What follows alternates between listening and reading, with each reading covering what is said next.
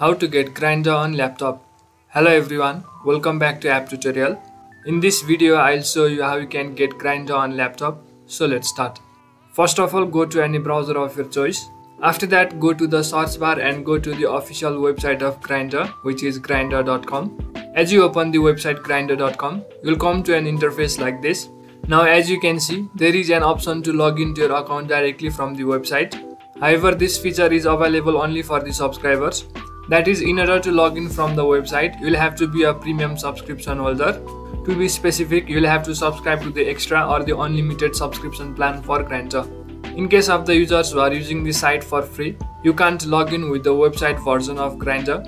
However, there is another method by which you can use Grindr on your laptop. For that, you will have to install a phone emulator on your device. So simply go to the new tab on your browser.